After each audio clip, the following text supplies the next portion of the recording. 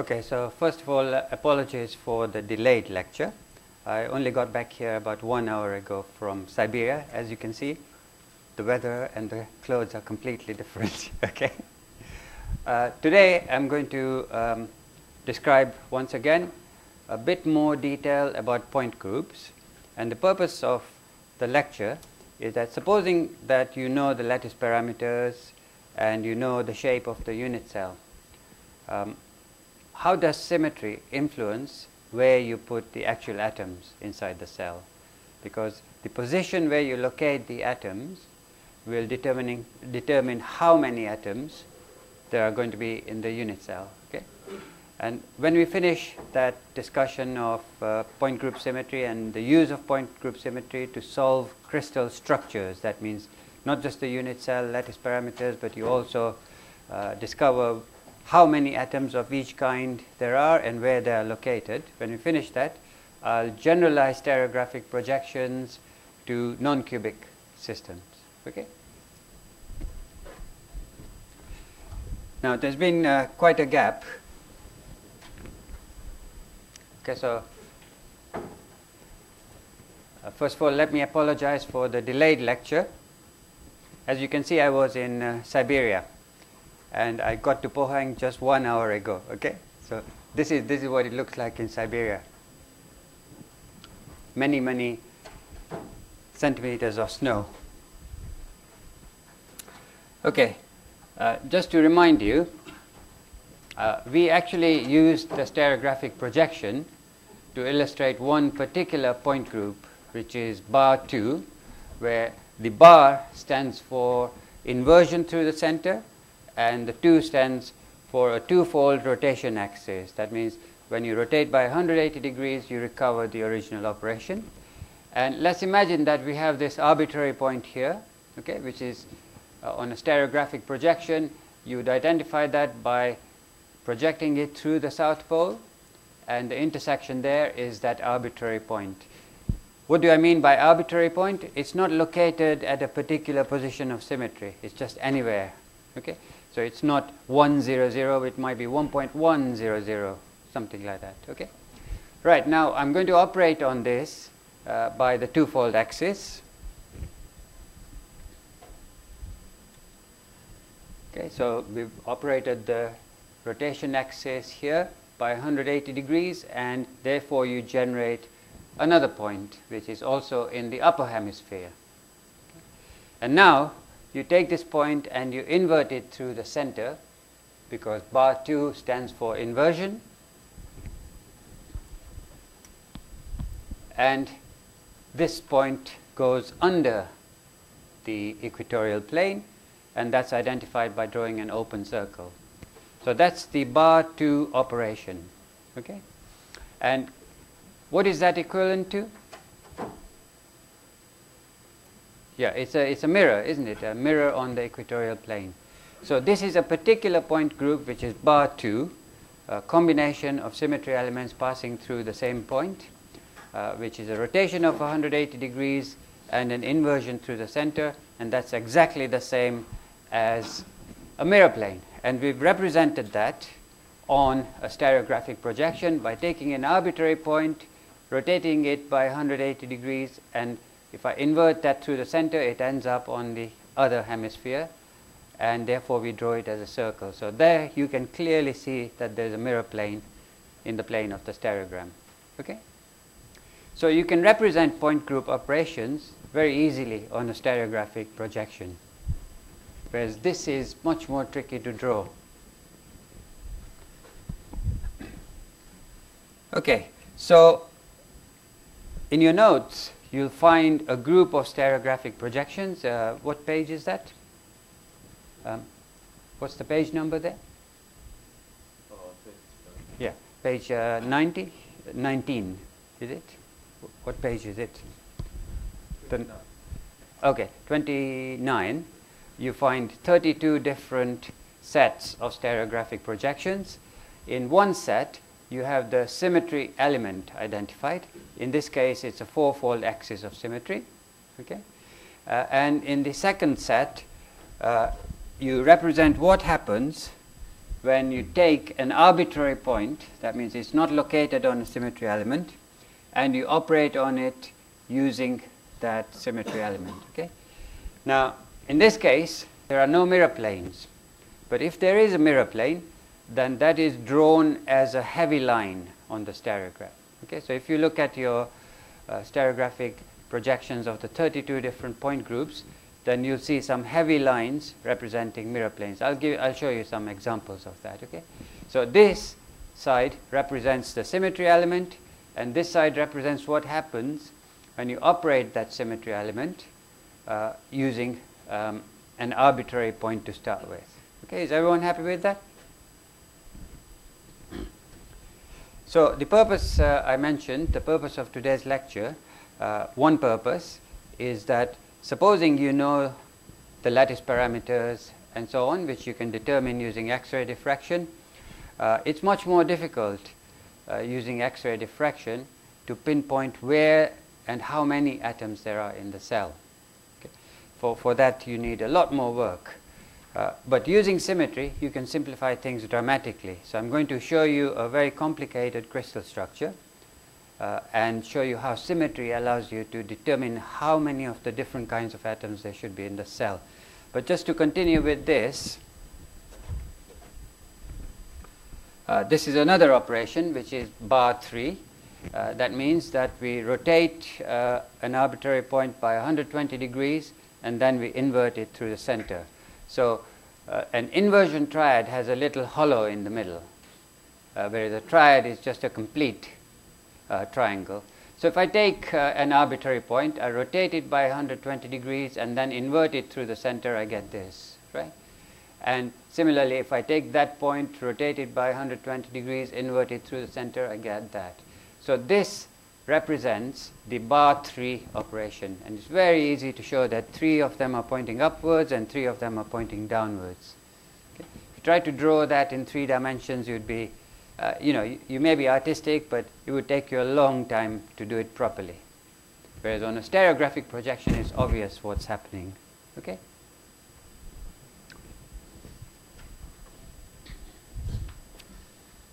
Okay, so these are the 32 possible point groups, and they are divided into the 7 crystal classes. So the cubic class has the highest symmetries. Okay? Within the cubic class, there are different kinds of point group symmetries. For example, that's a bar 4 axis parallel to the z-axis. You remember the point group notation. We start with the z-axis, and normally we look at the symmetry elements along the x and y axis, but in the cube, the triad is very important.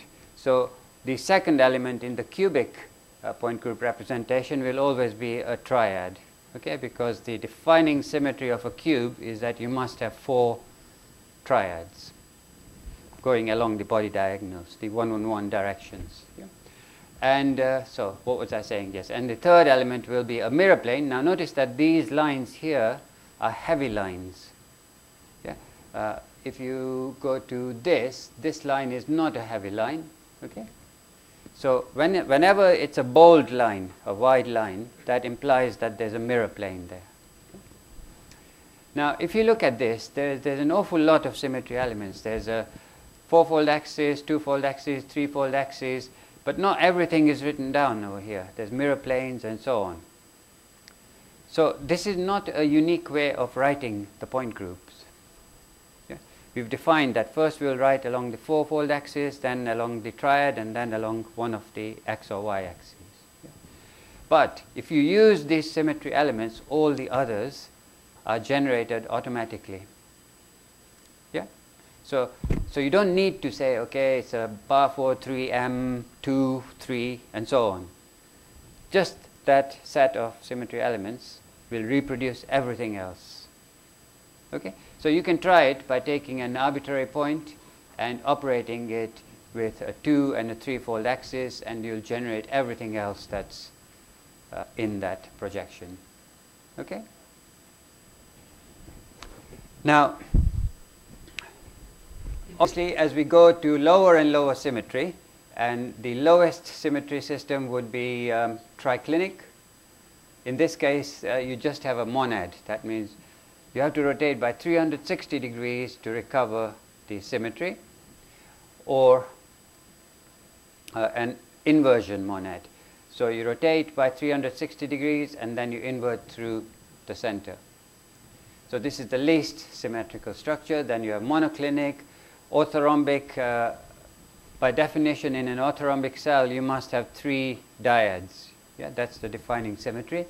In tetragonal, the defining symmetry is there must be a single tetrad, right? 4-fold axis. So all of the tetragonal point groups will have a 4-fold axis. Now, if you look at these stereographic projections, these have a center of symmetry, whereas the others don't. Okay? Now, if you have a center of symmetry, when you deform the material, everything deforms symmetrically. So charges move symmetrically, etc. So you don't develop any potential. But if you have a non-centrosymmetric crystal, and I'll show you some examples later, then you will displace charges unequally with respect to the center of the cell, and therefore you might develop a voltage. So that's called what? What is that property called? When you deform, you create a charge. Piezoelectricity, ferroelectricity, ferromagnetic, and so on. Those are not centrosymmetric crystals. Okay? Yeah. So you might argue, okay, we've got body-centered cubic iron, which is ferromagnetic. Yeah. So what's wrong?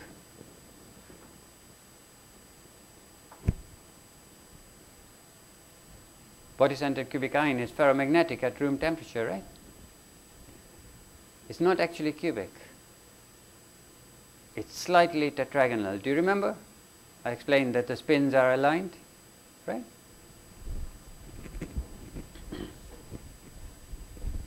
Is everyone happy with so far with the interpretation of these point group stereograms? And remember, you don't need to remember these. They are there for you to look at. It's not a memory exercise. You can refer to those in standard tables. And when we get to space groups, which also include translations, there are many, many more.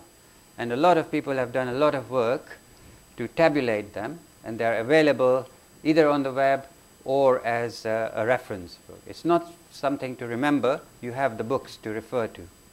Yeah? But you need to understand what they mean.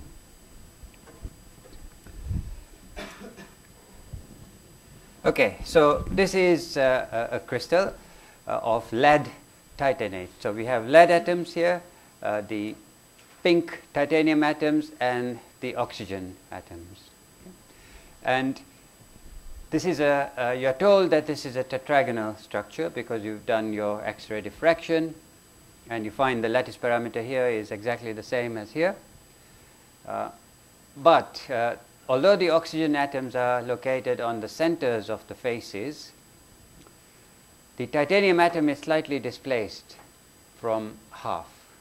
And similarly, the lead atom is slightly displaced from a 0 position. Okay? So it's a little bit of a tricky crystal. Can you first of all tell me what kind of unit cell this is? Is it body-centered, face-centered, or primitive? It's tetragonal, okay?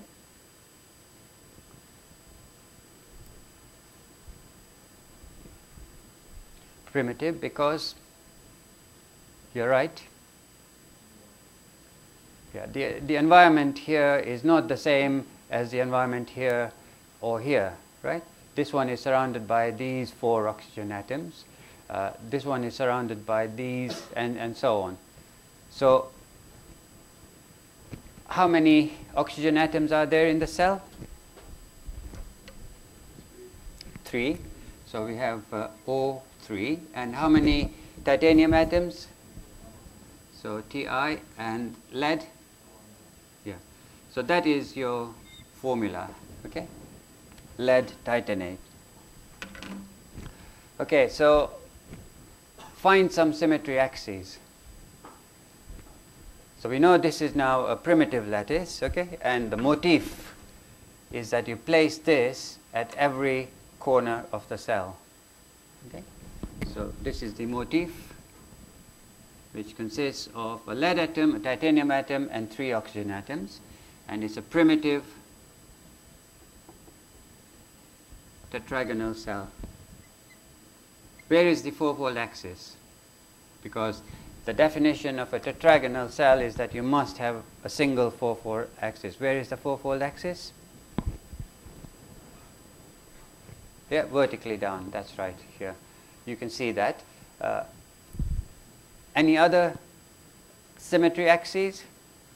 So I can write this as primitive. And then in the point group notation, along the z-axis, we've seen there's a fourfold axis. What about along the x-axis?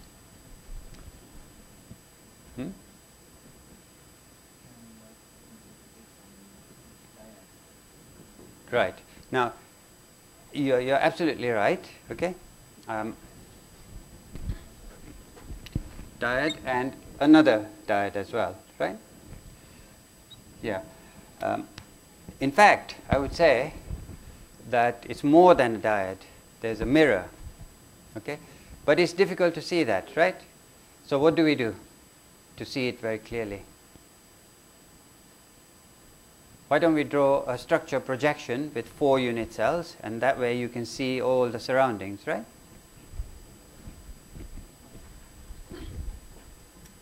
Right, so this is a structure projection, and these are 4 of the unit cells. And bear in mind that because this is not a 0 or 1, I should really write the coordinate at every single blue point, but it will get messy. So I've indicated the coordinates of the lead as 0, 0, 0.116 or 0, 0, 1 plus 0.116. Okay? And similarly, the titanium atom, which is pink, is not located at exactly half height. But the coordinates are given here. So can you see where the mirror planes are? Yeah. So obviously there's a mirror plane here and a mirror plane here. So I can write this as 4 mm because a mirror is a higher symmetry than a diode. 4 mm. So this is the point group notation for this cell. If I ask you to focus on the oxygen atoms now, do all those oxygen atoms have the same symmetry elements passing through them?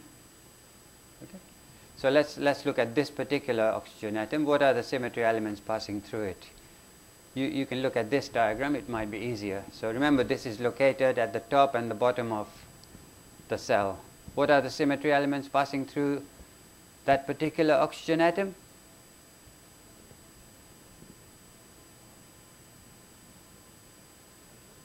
Yeah, there's a fourfold axis because it's there's a fourfold axis here, and clearly you also have these mirror planes. How about this oxygen atom here? No, no, no. There's no fourfold axis there because look, this is different from this, right? Yeah, it's a diode, right? And similarly this. So these have different point group symmetries than the oxygen atom located on the top face. Now this is important because the number of each kind of oxygen atoms depends on the symmetry elements passing through it, and let's demonstrate that, okay? So imagine that we don't know where the atoms are located, and I want to know how many of each kind of atom will arise if I put it at different positions in the cell, right?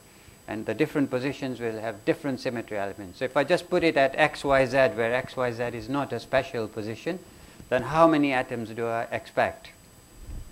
Well, we know this point group, and exactly as we did with the stereographic projections earlier, where I said, look, if we have a fourfold axis and I put an arbitrary pole on there, then I will end up with 4 because symmetry requires there be 4. So if I had placed an atom at this position, I would end up with 4 atoms in the unit cell.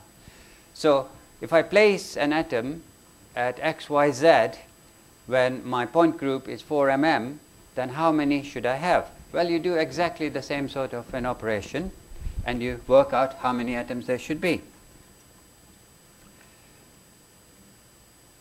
Okay, so this is our point group, 4 mm, and this is XYZ. It's an arbitrary 4. Okay, so if I operate the fourfold axis, then I get obviously these 4. Okay, then I have to operate the 2 mirror planes, which are parallel to the fourfold axis. So these are now in heavy lines. You can see that, and therefore, how many atoms should I expect if I place an atom at XYZ?